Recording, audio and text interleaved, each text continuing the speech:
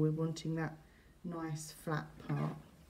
So when we come to the nose, what we want to do is we want to give ourselves as much space here as possible. We want to try and make that nice and flat. So we're going to pop our thumb on our client's nose and we're going to stretch that out. Now, Tara, does that feel uncomfortable? Doesn't, does it? It's fine. So again, if you're used to giving facials, this might seem a little bit weird to push your client's nose over, but it's not uncomfortable for them. And what you want to do is you want to be able to get into this contour here. So we're going to make this area nice and flat.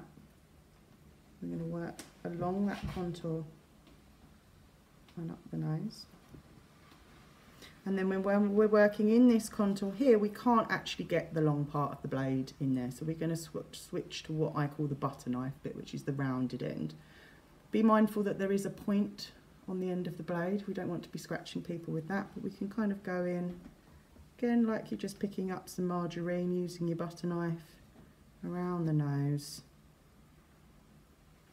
and over it nice and gently. Lots of people are scared of doing the nose, but it's not, it's more contoured, but it's relatively, it's kind of easy to do. And then on this side by the nose, it's the other way around. So I'm going to use my finger to push the nose away to make this area nice and flat here. Starting up high on the nose, coming towards myself.